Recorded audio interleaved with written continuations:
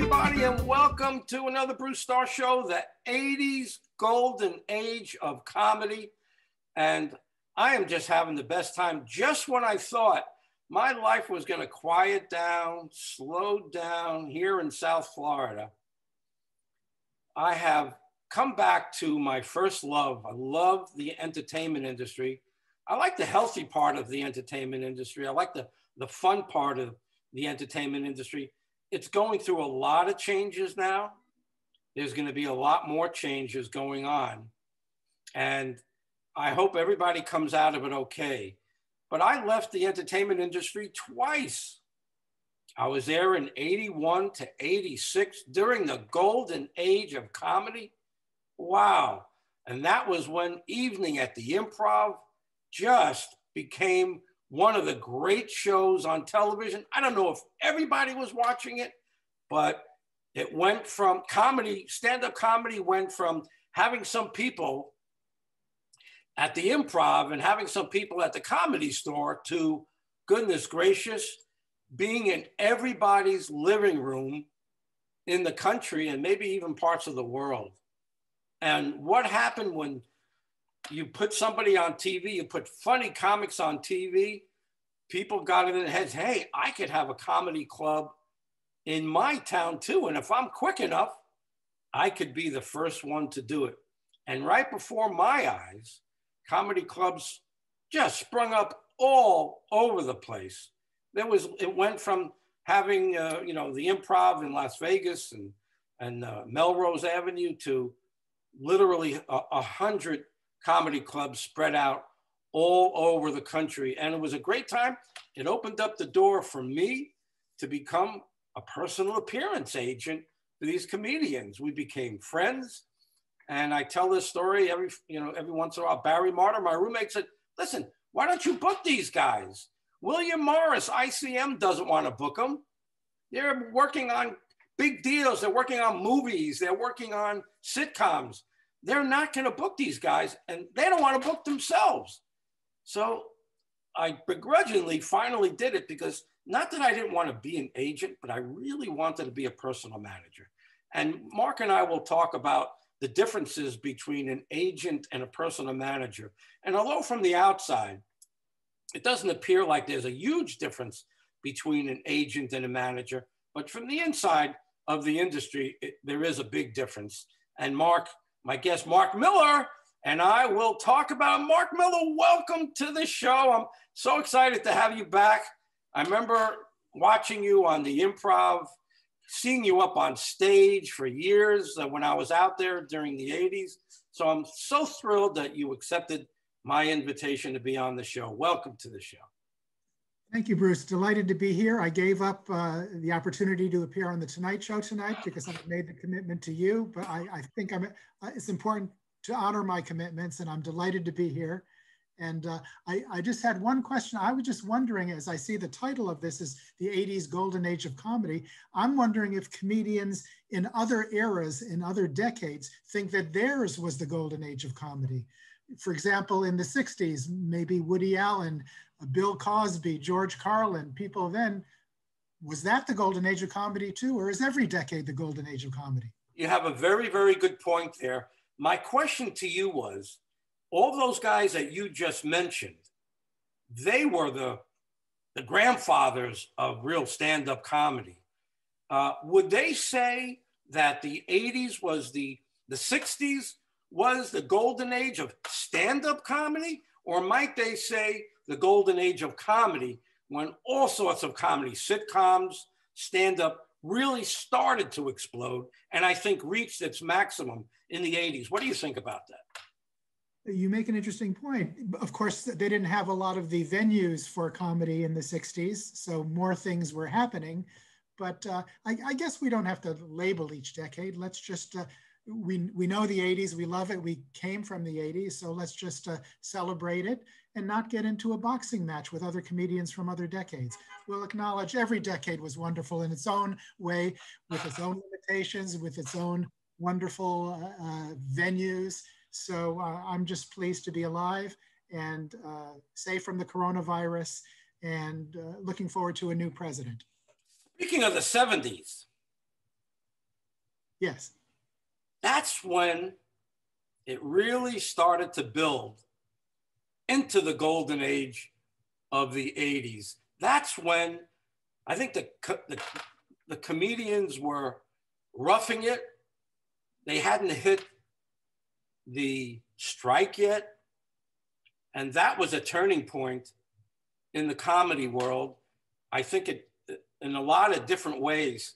So, but before we get into the 70s, I want to know who Mark Miller was, where you came from, and how in the world did a guy, a conservative kind of looking guy like you, that could probably run for senator. Oh, we also had a comedian run for senator, of course, and did fairly well for a while. But how did you get started in comedy? Tell me a little bit about you. I'm from the East Coast, upstate New York, Rochester, Glens Falls, college in Pennsylvania. Moved out after college to San Francisco because I didn't have any friends where I lived because my parents moved there when I was in college, didn't know anybody, didn't have any particular exciting job prospects. And I told myself, Mark, if you're going to be friendless and miserable and unemployed, why not choose a really cool city to be that way in and start over? And I narrowed down my choice to Washington, D.C. or San Francisco. San Francisco seemed to have the better weather, the better women, that sort of thing. Moved out there not knowing anybody. And while I was staying at the Harcourt Residence Club in the Polk Street area, one of the other fellow residents, this is a place where you could rent rooms by the week or the month, was a guy named Tony DePaul. And he was doing stand-up comedy locally at a place called The Intersection, a small coffee house in the basement of a church in North Beach. And he invited me to come along and see him. And I did. And I was just blown away because I had never seen people my own age doing stand-up comedy, only the professionals on the Ed Sullivan Show and the Tonight Show and things like that. And I thought, you know, I'm a writer. I enjoy writing. Maybe I'll do an article about this scene. Maybe other people in America would want to know too. And to gain the trust of these comedians, I'll, you know, start coming to open mics and the little lectures that the head of the place was giving. I'll pretend that I'm an aspiring comedian and I'll get them on my side. They'll open up. I'll get great stories. And I started doing that and loved it so much, I eventually lost interest in doing the article. And that's launched me into 10 years of doing stand-up comedy. And that's how it started. And people who heard that I was doing stand-up comedy were astounded because I was always a shy, introspective kid who got sweaty palms if he had to give a book report in class. But wow. Here I was doing it. So how did you go from, well, first of all, who did you see up on stage? Because a lot of the guys that I've spoken to, they remember seeing some pretty great guys up on stage and they said, wow, I'd love to do that some. Did you remember the first guys that you saw? Yeah, the people in my group, that some people who like 80s comedy or know these people from the San Francisco or Los Angeles area might remember Lorenzo Matawaran, who went by the name Buzz Belmondo. There was Bill Farley, Gil Christner, Billy Lucas. There was a couple of famous people around then, Bobby Slayton, a couple of guys named Dana Carvey and Robin Williams. We were all in that basement of the church intersection coffee house where the guy running it would give us each $1 at the end of the night. That was our payment. Wow, wow. Gosh. And so you saw these guys go from pretty good to be up there to really putting their skills together on stage. Because what I'm hearing from a lot of the guys is there's no shortcut. You got to do it on stage. There's no other way to get better. Right. And even though when, for example, Robin Williams came in for the first time and just blew us all away, it wasn't beginner's luck. He had been doing, 10 years of acting at the Juilliard School of Drama beforehand, combined, of course, with him being a comedic genius. But yes, you're right. You got to put your dues in and do the work. And, some people followed the straight stand-up route and are still doing it. Some people segued into acting, some people into writing or talent managing or agenting. producing, or even other fields entirely. How did you put together your first 5 minutes or 2 minutes or 3 minutes, and how did it go? So I started writing about myself, about my inability to have romantic success with women, about my relationship with my parents, and started doing some one-liners about that, combined with some goofy non sequitur stuff. I was influenced by Woody Allen. He had a routine called The Moose, an extended fantasy he has about his interactions with a moose, and that inspired me to be goofy in my own stuff. And you would come back and be given 5 minutes on stage and do it, and I would, like everybody else, tape record my stuff and keep what worked and delete what didn't, and add new stuff little by little.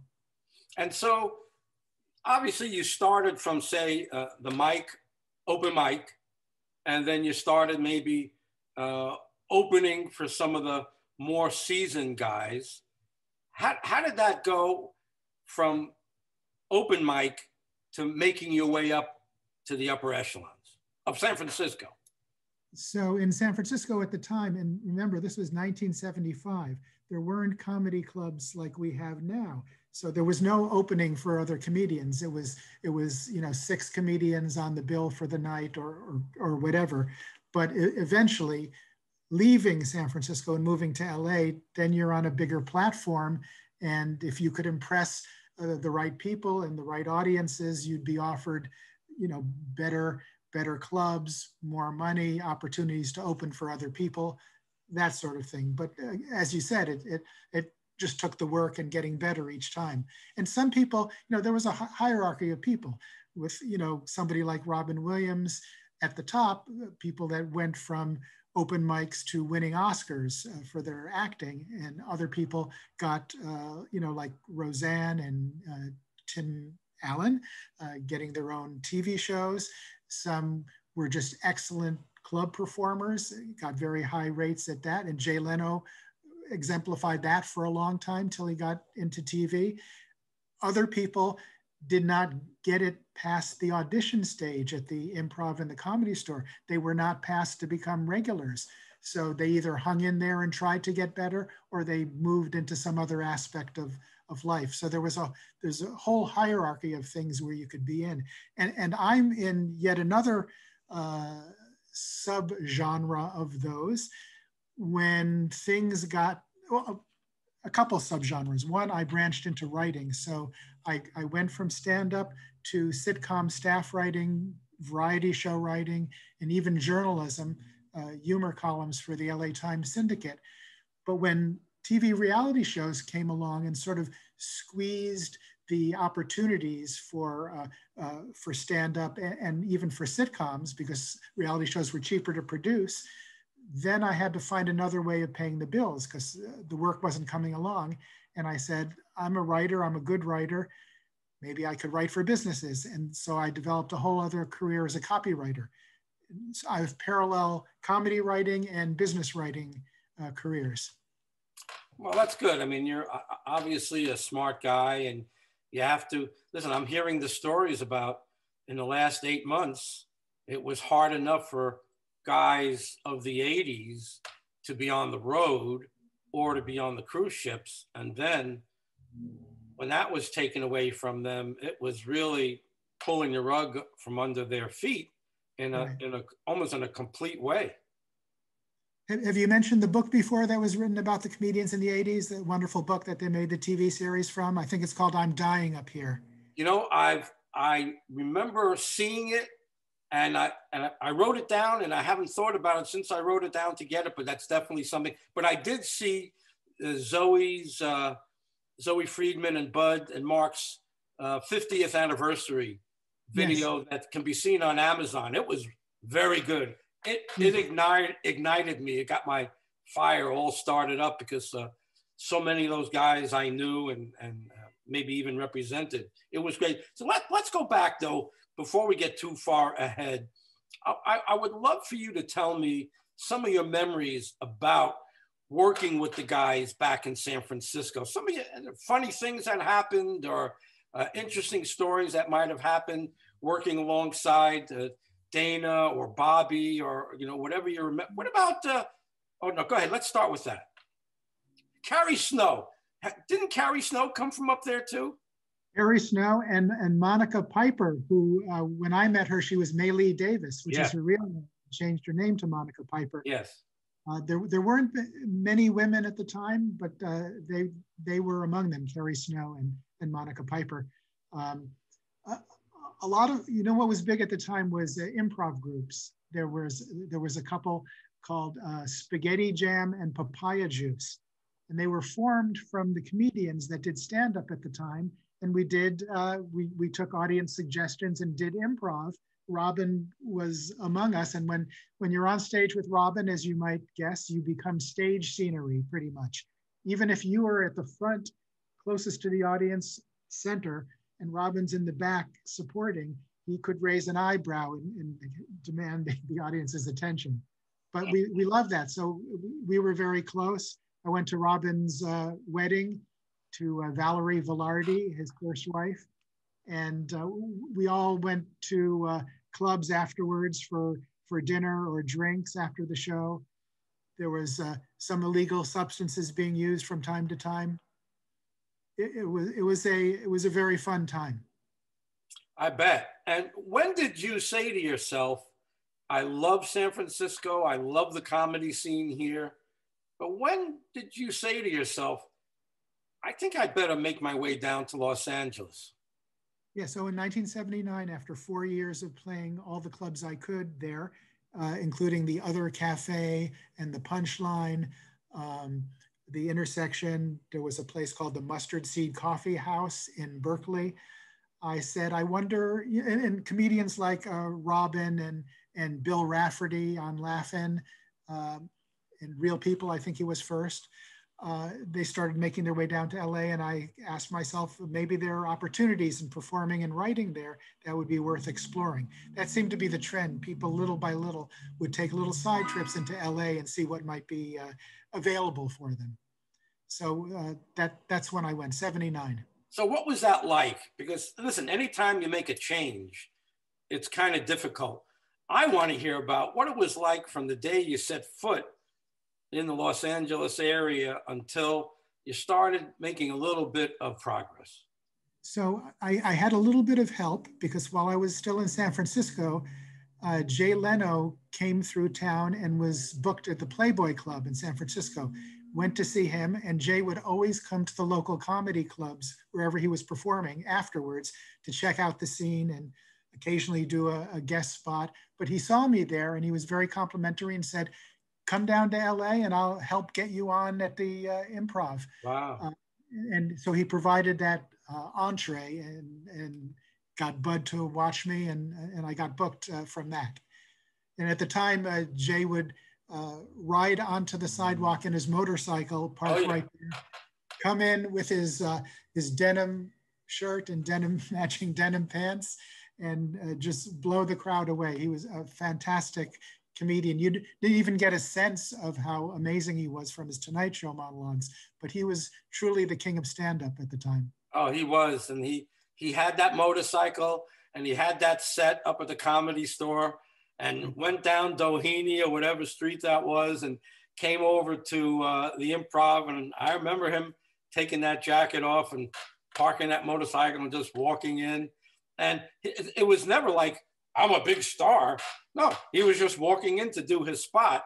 And, you know, everybody just cleared out a little bit to give him his way. He was a great mentor, as was Tom Dreesen, who was a mentor to almost everybody there and is still performing, a wonderful comedian. Wow, wow. All right, so here we are, we're at the Improv. You're looking around. What was your first interaction with Bud that you could remember? I was intimidated by him. You know, he wore a monocle. He wasn't particularly a warm person. He was always telling people to get out of the way of the hallway leading into the showroom. Yes. would linger there and talk there. So I pretty much tried to stay out of his way and just relied on his good graces to get spots there. He would have a table in the restaurant section of the club where the the inner circle would meet and schmooze and stuff like that. I was never part of that, but I always looked at them longingly. And Kevin Nealon was the bartender at the time that I was there. He wasn't even doing stand-up comedy yet. Wow. Yeah, he's somebody that my buddies know from Connecticut. And he said, you know, look Kevin up.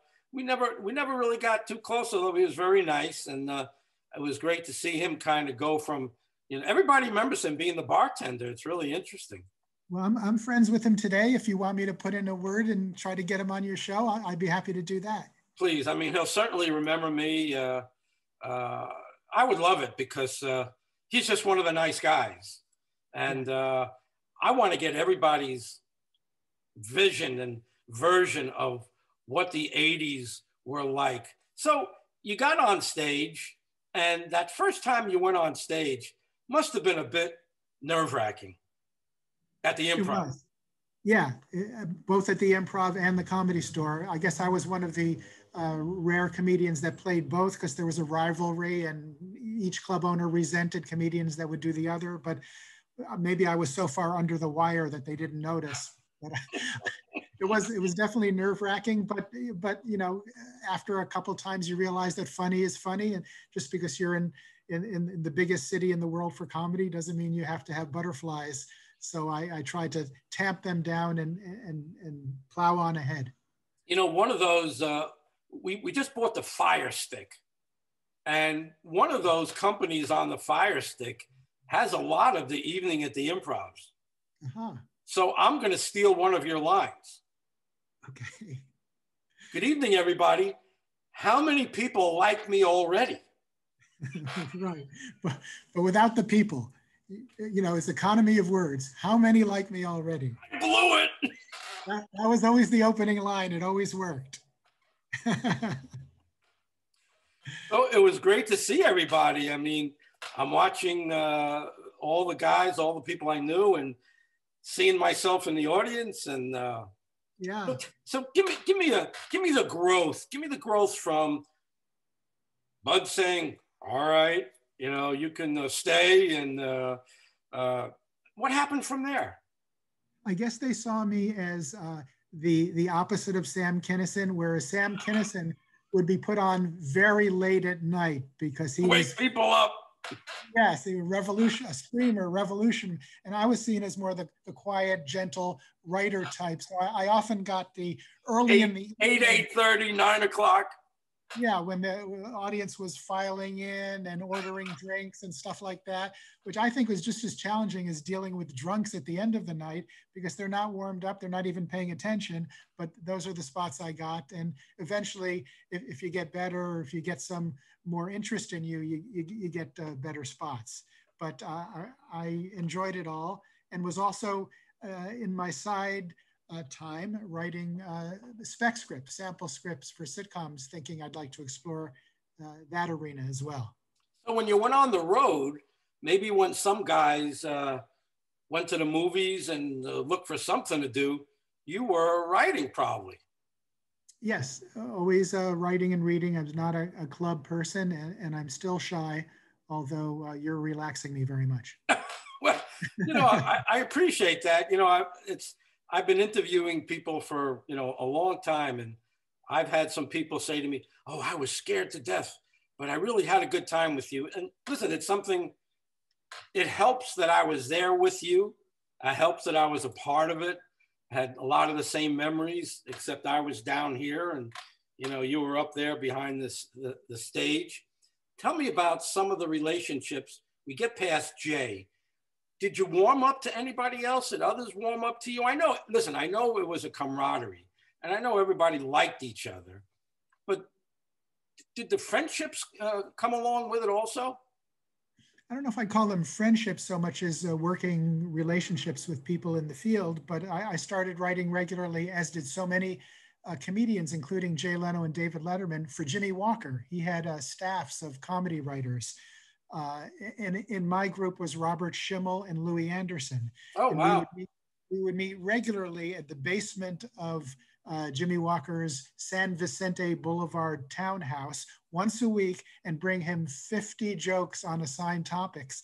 And he would read them one by one and say yes or no, or give us withering glances if they were lame and that sort of thing. But it was great training and great fun and income to be counted on while we did it. You know, he wasn't the only one that did that. There were others doing that too, right? There may have been. Yeah, there were. I remember guys telling me that they would have to come up with 10 or 20 jokes and then they would all introduce them to whoever was paying $25 a joke at the time. And it was a way for, listen, $25 back then, you know, you can go and have dinner. That's right. You know who I did hit it off with? Your old roommate, Barry Martyr. Oh, I want to hear all about that. We ended up collaborating on a couple of funny movie ideas in the vein of Airplane. One called Flattery Will Get You Nowhere, about a inept detective named Flattery, and another one called E-I-E-I-O, the motion picture. It was a proof of all those farm comedies that were coming out with Sally Field and stuff like that. And he and I also were hired by Gabe Kaplan to write some special comedy material. Oh yeah, he was friendly with Gabe. He used to run with Gabe a lot before he started running with Jerry. Yeah. Listen, he's a smart guy, and he knows that everybody needs a funny man around them, because a lot of them weren't all that funny and always needed fresh jokes. Right, and for those who don't know who we're talking about with Barry Martyr, they may be familiar with the name Ted L. Nancy, and he wrote a series of books about sending goofy complaint letters to businesses and the serious replies he got back from the businesses. Letters to a nut, letters from a nut. He got a whole, like 6 of them or more. Wow. But his stand-up made me laugh more than anybody's. He was hilarious. I used to go on the road with him. Here's a great memory for me. Barry opened up for Murray Langston, the unknown comic. Yeah. And Murray took us both probably to Dallas, I believe it was. Boy, I tell you, I got an education on being around Barry's not, you know, funny to everybody, but Murray he loves people and he is funny. And man, did we have a great weekend when those guys worked together in Dallas. And another one, and I just heard the sad news. I said, what about Roger and Roger? Because Barry used to open up for those guys and we went out to Phoenix one weekend, and then somebody, I think maybe Slayton, said to me, neither one of them are here. Oh man. So, you know, you got to get this information down when you can, because you just never know when people's times are up. I'm going to try to get Silver Friedman on the show. Zoe said she would do the show, and I haven't quite heard from her since, but wouldn't that be interesting to get the point of view from Silver? Yes, that would be great. And you didn't have any of that experience in New York? I took a trip into New York and did a guest spot at the Improv and at Catch a Rising Star, but that was it. It was just very brief. So you really had a different experience. You were, you know, having that writing brought you in, you know, in different directions. But if you have some of the memories of when you went on stage and who went on before you and who went on after, you know, that's what I would love to hear your impression, your memories of some of the, you know, some of the guys that did great, maybe some of the guys that didn't do some great. And listen, I'm here to make everybody feel good, but I also want to know what went on behind that curtain. I'm afraid your questions have to be a little more specific than that. Well, you know, I'm just trying to find out from your point of view what it was like to be a part of it, because you were not only a part of it in San Francisco, but you ingratiated yourself and were a big part of the 80s golden age of comedy at the Improv, and you did Evening at the Improv. So You know, when you were there must have been a lot of good experience. I love hearing your experience about you and Bud. And, you know, what about the other LA comics? Were they open to you being a guy from San Francisco when you did come on board, other than Jay? I didn't get any pushback from that. I think a lot of comedians came from other places. Very few of them were solely, you know, Los Angeles comedians. Um, my experience with Jimmy Walker emboldened me to approach other comedians who, and many of them were open to written material. I sold one joke to Rodney Dangerfield. That was a highlight of my life. And I don't remember the exact wording, but it was something like, I know my daughter's loose. Guy in a bar asked what her sign was. She said, yield. Maybe it was Rodney that was paying guys for jokes. I think it was when he was out in LA. I think he was one of the guys that would collect 3, 4, 5, 6 guys and hear their jokes. Yeah, that could be. I had in my, are you petting your dog? Yeah. He likes comedy too. I was honored to have Jim Carrey in my kitchen for a joke writing session. Oh, wow. Howie Mandel did a little bit for Robin. There were a number of them. Oh, Pat Paulson did wow. writing for him. So if you don't mind, tell me a little bit about being with them alone writing comedy. I mean, everybody thinks they know Robin. Everybody thinks they know some of the guys that you just mentioned. But you know, when it was just you and them, what was it? Run it through with a few of those guys. Well, I'll use Roseanne as an example because I had a few sessions with her, and I don't have the kind of mind generally where I like to just go cold into a meeting and sit with them and come out with stuff. I like to be more prepared than that. So what I would do is come watch them do stand-up and then talk to them afterwards and say, do you want to do more of what you're doing now? Or do you want to go in a different direction? What topics do you want me to work on for new jokes? And then I would go home and agonize over coming up with some wonderful new material for them, then meet with them, go over that together. And in going over that together, they would either love it or it would spark other directions. I had a similar session with Gary Shandling, and that was wonderful too. So that's how I like to work. Just prepare first and then present and then take it from there. What was Gary like? Very funny always, and very sensitive and kind and warm. I found him to be. Yeah, he had quite a degree of success. Yeah, a successful sitcom writer and wrote for Welcome Back, Kotter before even getting into stand-up. So I guess I did the opposite, did the stand-up first and then wrote for the sitcoms. So you also wrote for Mr. Kotter himself. I know that he and Barry got along real well. How was that for you? Briefly, the memory I have of that is going to his home. I think it was like in Bel Air or Brentwood, one of those places. And he had dogs, like vicious German dogs that Jews are afraid of. And they would be fiercely barking when we arrived, and he had to call them off. And then we went in, and he was very kind, a little cold, but very kind to us. So enjoyed that. It was special material for some presentation that he was doing in Vegas or someplace. Yeah, he got very interested in, I think, Texas Hold'em after a while, and he became quite good at it. Yes, yeah. Interesting guy. I mean, New Yorker, there was a guy that lived a good life, and he's still living a good life, thank God. So what would you say would be the pinnacle?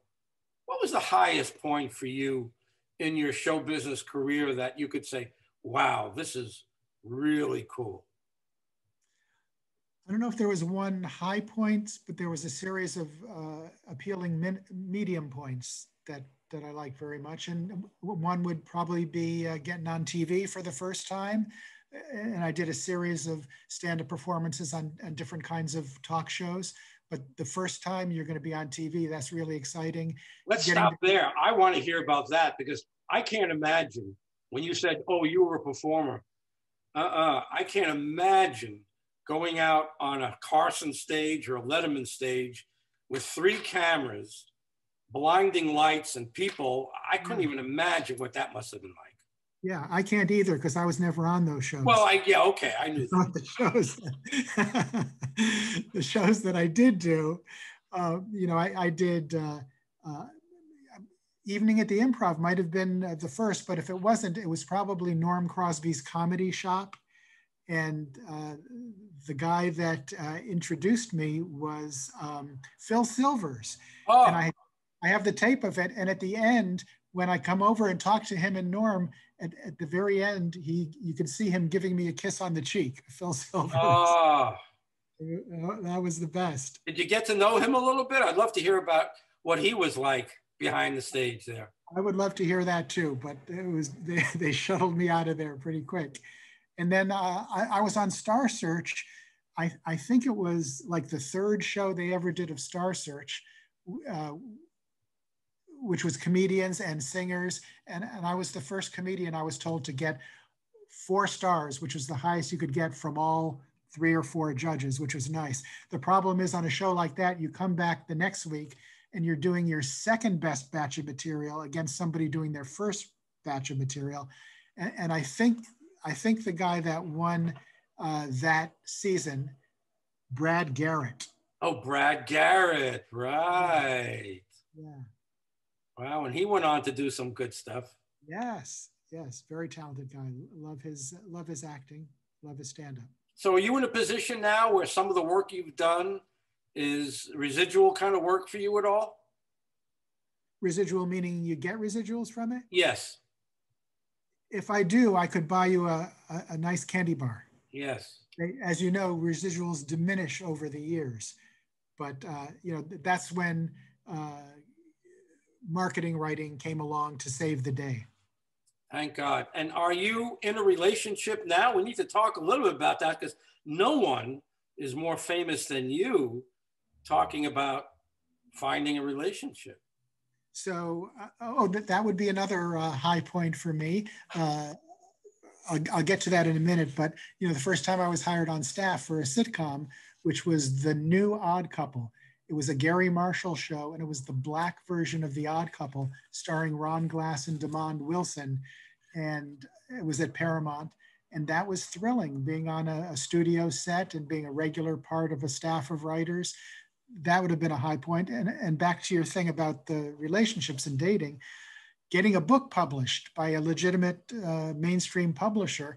It was a collection of my humor essays I had done for the Los Angeles Times on my online dating experiences. And it's available now on Amazon.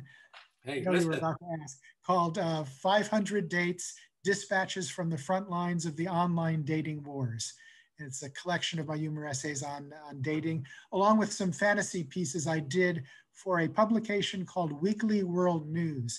It was a forerunner of The Onion, and it was, you know how Trump keeps talking about fake news? This was actual fake news, a publication that wrote fake news stories and tried to make them sound as real as possible.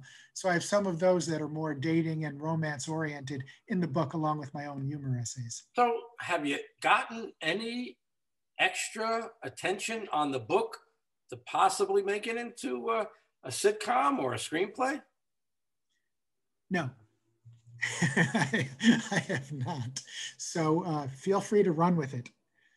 I think part of the problem is it's not one, you know, storyline thing. It's a series of vignettes. So it would be that sort of thing. But it's available for any foresighted genius producer who wants to do something with that. Well, if I find that guy, I will definitely. You'll always be in the at least the background of my mind. So I want to ask: Is there anything else you'd like to share with us that will help bring the '80s golden age of comedy, you know, via Mark Miller? I think there's no reason to limit what you're doing to this show. I think this could be a movie, a documentary, a series, a pop-up book, whatever you feel it could lead to, because you're accumulating a lot of good raw material and historical material. And I'm going to use it on stage. I'll steal everybody's material. Excellent. No, I look back on it as a really special time. I feel fortunate to have been part of it, and to have you be part of it too. So very lucky. Well, thanks. You know, we have kept in touch over the years through some of our other things that we were doing with relationships, and we've spoken and talked throughout the years. And I'm just happy to see somebody happy, made it out of show business, you know, because it was such a high time for so many people. And at the end of the hour here, with this terrible change that we're going through, even people that were hanging on and doing the cruise ships and still going on the road, oh my goodness, they lost the cruise ships and they lost the road. I mean, listen, I've struggled. I know what it is to struggle, but when you talk and work with guys that have had such a high life, and for them to have to be so sober, go through such sobering times, is a little heartbreaking for me. There's this guy, Steve Lubetkin, who jumped off the Hyatt Regency to his death because he couldn't get the stage time he wanted at the Comedy Store. It's, you know, it's heartbreaking. I think the key to longevity and success and mental stability is to be able to pivot, because if you choose to go into show business, you can expect nonstop rejection unless you're extremely talented and extremely lucky at the same time. But for most of us, we have to become skilled at a number of things and consider other options all the time. And you can't let one disappointment drag you down. If you find that's the case, call me and I'll talk you down off the ledge. Yeah, no, you know, I've gone through enough of them, and I've also gone through a lot of pivoting. Yes. And one of the ways I pivoted is that when I left LA the second time, I went back, we talked briefly about remembering that Rodney left the business for 10 years. Oh, I'd love to talk about that little part there. That Rodney left the business for 10 years. And I don't know what he was like before when he gave up, but he actually went back to New Jersey and started selling aluminum siding. And then he came back. I'd love to hear your version of remembering how that was for him after he came back. So he was a guy named Jack Roy when in the early part of his career. And I guess he was like a journeyman comic, and he was doing this and that, but nothing was really happening. And then all of a sudden he found himself married and with kids. He had to support them and make an income, but no income was coming. So he chose the responsible route and got a job selling aluminum siding. And when he came back, I guess he had gotten smarter in those 10 years. So I'm speculating, he said to himself, how can I distinguish myself from all the other journeyman comedians who aren't going to make it? Because there's a similarity to them. And he decided on giving himself some sort of personality or hook. And that was from his actual life. I don't get no respect. Poor me, the hangdog thing, everybody dumps on me. And that hooked into the audience and led to his success. You really do need that hook.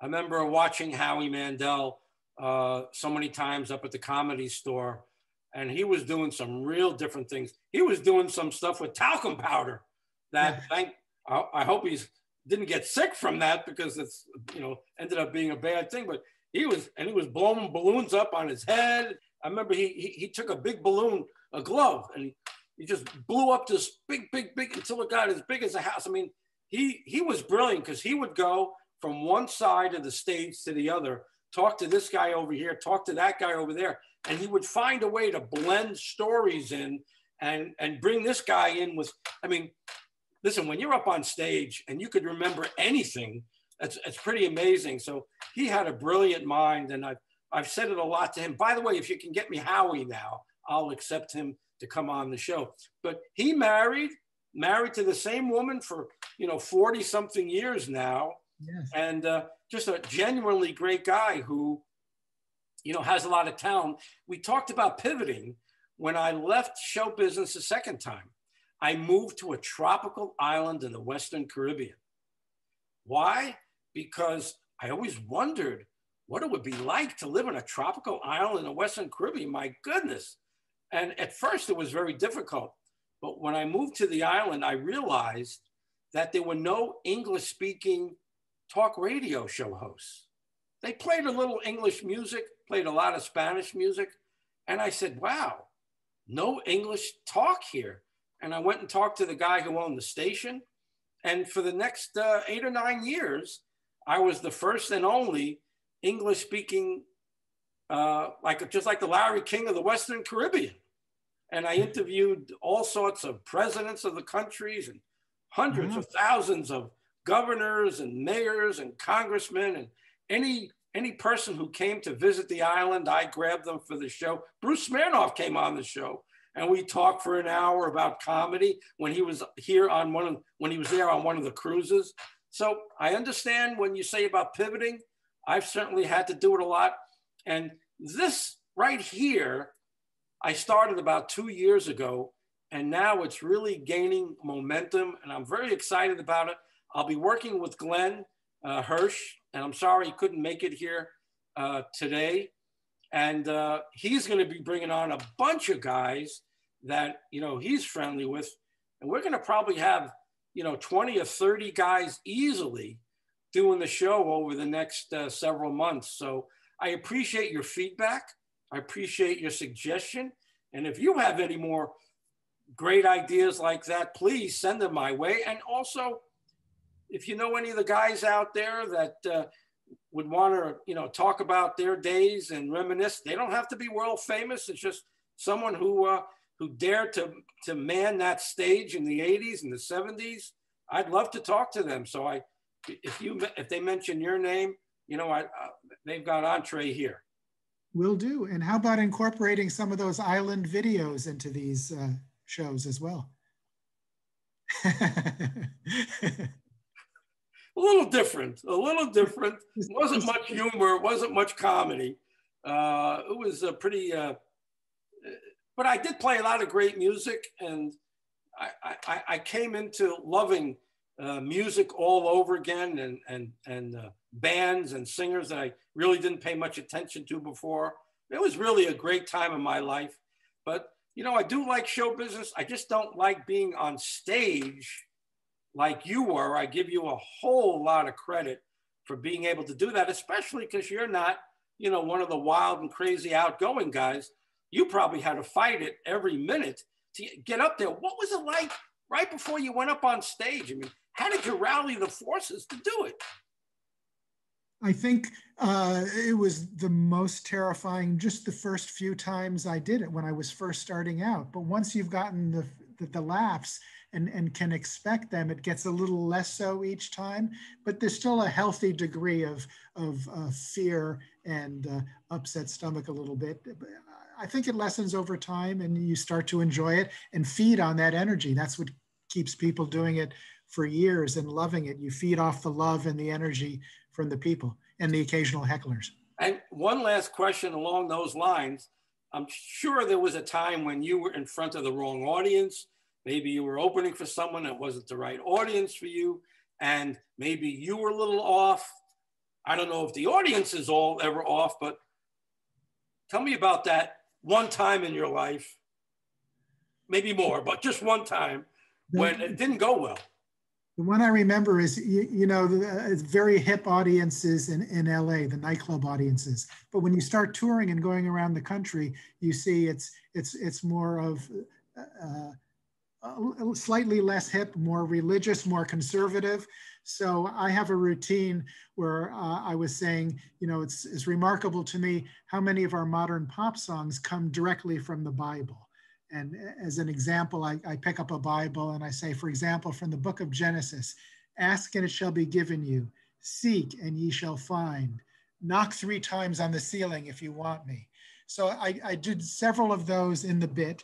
And at the end, when I come down into the audience to meet the audience and say hi, one very conservative, angry looking woman comes up to me and says, and I quote, "You're going to burn in hell." And she walks away. Wow. Well, I'm not positive that won't be the case, but I haven't let it obsess me. well, that's good because, you can't let that one, real negative experience shut you off. Well, listen, I want to thank you so much for doing this with me. This has been great. We've done a whole hour, believe it or not. And I still have 25 more minutes scheduled, but I understand you have a limit to your show. Yeah, I've got the next comedian up next. No, I don't. I see the red light on. That's great. That's great. So listen, thank you so much. This was great. I do appreciate your time. Mark Miller, longtime stand-up comedian and writer, sitcom writer.